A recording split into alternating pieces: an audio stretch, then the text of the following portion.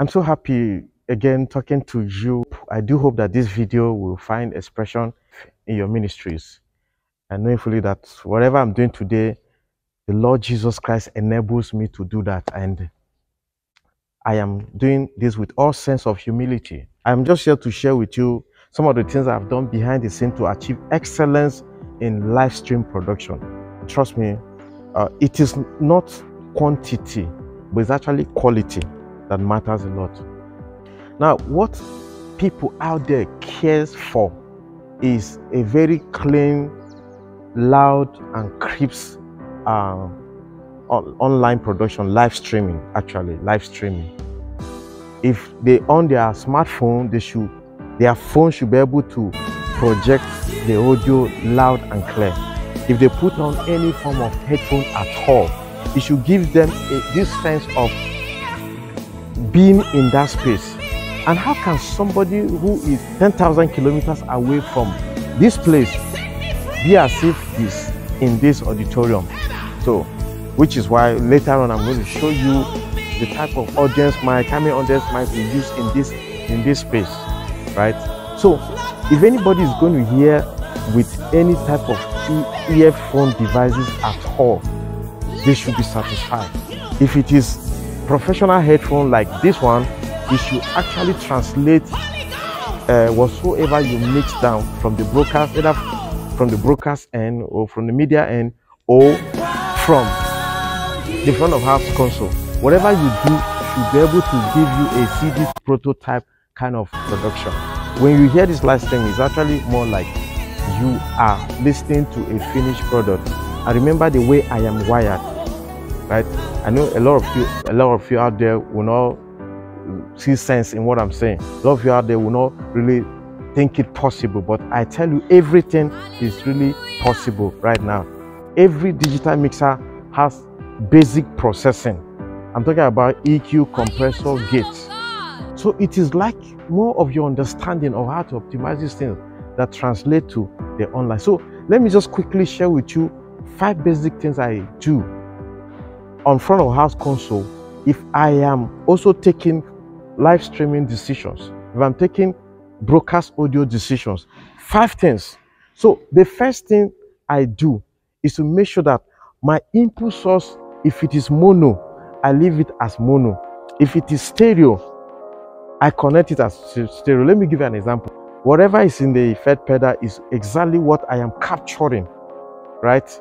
And then the 2 channels are panned, hard left, hard right. Although depending on how wide my stereo imaging is, right? So all the keyboards, all the audience mic, play, backtrack, stems, and everything that is stereo, I leave it as stereo. So in that way, when we capture this thing and just push the faders like that, once it goes online, it is truly represented like that. So that is the first thing I do. So the second thing I never compromise about is the audience mic. Like I stated this in my previous videos, that your audience mic actually does 5 things. Again, 5 things. Number 1, the excitement of the audience is represented. Every hall has its number 2. Every hall has its own acoustic property.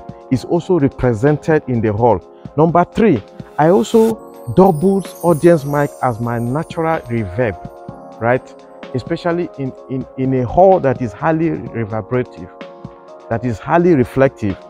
I use natural reverb with the artificial reverb that is in the plugin. So that's number 3. Then number 4, every applause, every shouting, and every other thing is represented. Then the stereophonic imaging of this hall, of any given hall, is also represented in the audience mic. So you see, that is why you need not to overlook the advantages of dropping your audience mic, placing your audience mic where it needs to be. Then the third aspect is, I understand that various countries has challenges with their internet broadband and bandwidth. Some of you all are operating on 5G, right? And some people are still on 4G. So for some of you that your broadband is very wide, That you can even stream 4K. So it means there's a limitless range of your audio resolution you have to set in any given live streaming softwares that you have. Of course, you know there are some form of encoding that happens, right? Up to today, a lot of people still stream audio at 128 kilobytes per second. So this is totally unaccepted.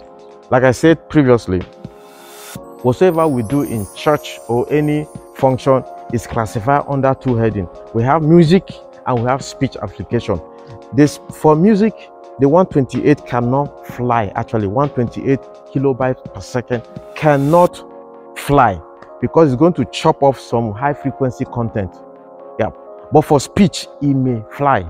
So which is why anytime you are streaming, make sure your audio resolution is at the highest it can take. Make sure it can take. So do not let your internet service provider be your threshold and reasons why you can't stream quality audio online. So the fourth one is, a lot of people too still do that whatsoever goes out is still mono. How many ears do you have, for crying out loud? And how many ears do you have? And do you know that the two ears you have are not wired together? This one thinks differently from this, but everything is summed together into a reasoning box. So which is why when something happened here, I turn to this direction. Why? Because this ear is not connected to this. So that's exactly what happens. I'm sure some of you are really ignorant of this. But please, again, try not to stream. Try not to stream your content on mono platform. It doesn't really represent everything. So imagine that you have one of the most expensive mixer in the whole world. After the engineers have done a lot of stuff, they've done a lot of tweaking, they've done a lot of processing, they've done a lot of maybe studio grade 1 processing, and it gets to your desk. And then at that time, you now choose to sum up left and right and send it as mono. I'm sure some of the crazy ideologies, some of the reasons you give is that a lot of people use smartphone. If you pan left, if you do stereo, there's some content that will be lost. It's a lie. It's a lie. Technically, yes, technically speaking, there's nothing, we don't have so much of mono elements. Yes, let me give an example with lead microphones, like lead microphones. Yes, you know, when you speak into a microphone, it first of all come out from your loudspeaker, whether you spread them left and right or you bounce them, it comes out from one source. And that sound that comes out actually interact with the room reflection, room acoustic.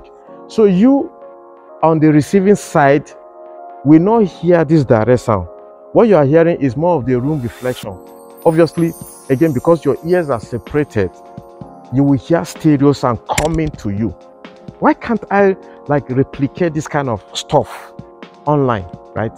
So if you adhere to these 5 rules, your internet, your live streaming content will be very sweet, will be very lovely. And I'm going to share with you what transpires yesterday. It's something so hard. It is something so hard for you to believe because the precision is very true to be real, right? I'm sure with the advent of the virtual recording with overdub, with post-production, with a lot of garnishing, then you share or repost videos later. A lot of you will just say, no, these guys have gone through some post-production. But I'm telling you, again, the way I am wired is, I want to achieve by the grace of God in this lifetime, all the processes that happen from your recording to overdub, to post-production, to finishing, and to mastering. These things are what I want to achieve real time. Each time I am doing live sound and I am streaming, provided I have a very good internet and everything is connected. So that's why every day that I sit with multi-track project for other people, at that time I'm actually practicing. At that time I'm actually rehearsing my mix precisions. And the things I do in the post-production are the things I want to bring in back real time. One of the things I do in the post-production is more like, okay, it's number one, drum replacements. Sometimes when we capture live drum, I seldom use the sound. Why? Because of what the modern CCM music has offered us, right? So I do a lot of drum replacement. That is number one. Then number two, I play with a lot of pad. That's why I am not just a sound engineer. I'm actually a sound design engineer. So if at time T, the main keys or the aux is not giving me the right pad for my sound, I do a kind of round trip connection between my laptop and the mixer. I get any VST software that has worthy pad, and I play alongside, then blend in and send it to them, and also send it to the front of house. And that's exactly what you're going to hear in this broadcast I did at Glorious Light International Ministries, Lilongwe, Malawi. So these are the things I also do to ensure the sound online and in-house is clean. Now, another question that you might want to ask me is that how is it possible to achieve a good sound in-house and good sound online without anything? Knowing fully that we have an acoustic space that we are dealing with, which constantly is fighting us to tweak EQ to favor the acoustic. Yeah, you know, digital mixers nowadays comes with tons of matrices. So the matrix is a mixer within a mixer that is used to like solve a lot of buses, right? The requirement we have for the online is quite different from the requirements we have for front of house, in-house. A mic can sound terribly in-house, right? But it will sound sweet online.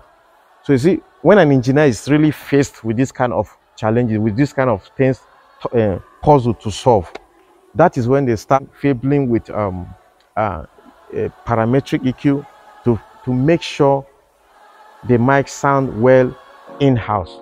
So by doing that, it has already compromised the online sound. So what do? I spend so much time to tone my room, T-O-N-E, to tone my room. And how do I tone my room? I make sure also what comes out from my PA system is equivalent to what I am hearing real time. So I do a form of A and B comparison. Sometimes I spend like 2 days to tone a speaker. So reason being that whatsoever I hear here that is true, let the speaker also faithfully translate same. I spend so much time to tone my speakers. So the speaker output from wherever it is, the speaker might be like 35 meters away from where the FOH console is, right? So I know the sound from there mixed with the acoustic, and by the time it gets to me, it becomes a second sound. So even from here, 35 meters away, I should hear a sound that is equivalent to headphone. So that is also what I do real time. So whatever I mix here also favors the front of house. Again, a lot of you also have issues toning your tops and your subwoofers. Sometimes the energy you put in your own subwoofer configuration is too much, such that little push here is already too much in the low frequency. And when you allow the sound goes online like that, it is very tiny because your subwoofer is already doing so much. So when I'm talking about speaker toning, it cut across the line arrays and the subwoofer. Whatsoever come out must be equal to these headphones, right? So they are my own tricks, you know. You might not find this on the internet. Now, the second thing I do is, okay, I am here at the same time, I am also monitoring online. So this screen here represents what is going out real time. And then I have another headphone, which is different from this. So this is my front of house headphone to get the right precision. in my front of house mix and online sound. Then this is my online monitoring headphone. This is a Bluetooth system that has so much of noise cancellation, because sometimes you say, how can I get good precision in a joyfully noise environment? I can't say noisy environment though. People are actually making joyful noise, you know, in praise and worship. So how can I get good precision when people are joyful in the noise they are making to God, right? So there's a noise cancellation. Immediately I put in, I activate the noise cancellation. So it isolates what is happening in any hall acoustically. So then it gives me almost 85% of precision from what I am streaming online. So again, whatsoever I get from here, I compare this output with this output. What is the missing link? Again, like I said, your internet is 100%. You are streaming on 5G, so it means you can go anyhow in your audio and visual resolution without buffering, without any restrictions, right? So if you are streaming at that kind of platform, then we can do A again and B comparison. So what I mix in-house should be equal to what is going out online. So again, can you see? They are not cheap headphones. So these are some of the things I really invest on. Why? Because these are my thought ears, right? A lot of you guys really don't really love using headphone in front of house. So a lot of you always give reasons that, oh, we already have speaker, and so it is rubbish to use headphone. Remember, I am not in this realm of normal sound, right? When you build your sound to a level, for me, that's a starting point. So I'll build it from there through series of studio grade 1 into the final mix, that when you hear the sound, it's almost the same thing with people that did multi-track and went through production processes into achieving their finished product. My aim is, when I listen to William McDowell, the way it sounds, that when you go to Apple Music, you go to YouTube Music and you stream and hear everything, I want to achieve the same thing, right? So the missing link is actually like, okay, what are the things they do inside these things that brings out this sound? That are the things that I will fellowship with the music team, with the choir, and teach them, right? So there's a third thing that I'm actually introducing. Beyond having the main keys, the auxiliary keys, there is another auxiliary keys that really doesn't use normal keyboard. All his keys are stacked. They are purely MIDI connection. This guy, the third guy, is swimming in the world of VST, virtual studio instruments, with a lot of plugins that will create those kind of atmosphere. Remember, when you are creating stems for any project, there are a lot of stack keyboards, tones, a lot of pads, a lot of stuff that you use to create that stems. And immediately you inject the stems to your live recording, it is full. So you see those stems you create, because it is human that create those stems. So it is possible for you to be playing those stems that you created real time. And I send multiple output to the front of house. Maybe you are using a multi-channel sound card, maybe 4-channel output or 6-channel output or 8-channel output. I'm just telling you ahead of time, for free actually. So you can actually have a multiple output sound card, that maybe the first 2 might just be strings, the second one might just be normal loop that is gone out. When I say normal loop, again, loop pass loop, loop pass loop, this our praise and worship loop, I think, was first heard from, is it Inyanya, one contemporary guy like that in Nigeria, and for over 10 years now we are still using it. So a lot of you guys are not innovative at all. You don't want to. There are a lot of things that you can do in the praise and worship. Let me just use praise loop each time, like so. And a lot of you are not tired. Even when songs are different, your loop is constant. It is boring. In fact, my interest will even go. A song is different, you just bring that loop like that. I understand that. A town hall, different. I don't want to complete it, right? So loop, there are loop and there are loops. So when this VST guy, that is the second auxiliary keys, right, dive in the world in the world of loop element, percussive loop element that is obtainable in our current CCM space. Imagine him also doing those arrangement loop element real time. Services, as in worship is happening real time. This guy is busy dragging this from his computer. Before he arranged this. He has gotten, maybe he has done a tap tempo tap tempo to understand the tempo of a song, and he has gotten it. He pushed it from there. He pushed the stuff to the drummer. I'm telling you about something that is happening real time. Like I always tell my friends, technology should make us to be proactive. Technology should actually increase our natural intelligence. Technology should not replace our natural, God-given natural intelligence, right? Technology has so much AI, artificial intelligence. So let's just go into this technology and enable this technology to shaping us, to make us be on top of our games.